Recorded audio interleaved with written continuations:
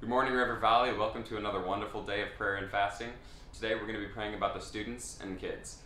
I'm going to read another verse from Joshua. It says, "But if you refuse to serve the Lord, then choose today whom you will serve.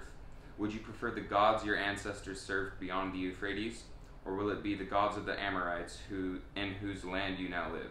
But ask for me and my family. We will serve the Lord."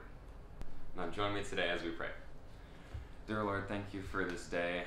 And just pray that kids would be able to meet you in a new and wonderful way, and that they get to know you as their God and not the God of their parents, but to know you personally, Lord.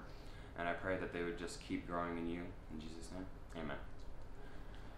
Now have a wonderful day. We'll join you again tomorrow.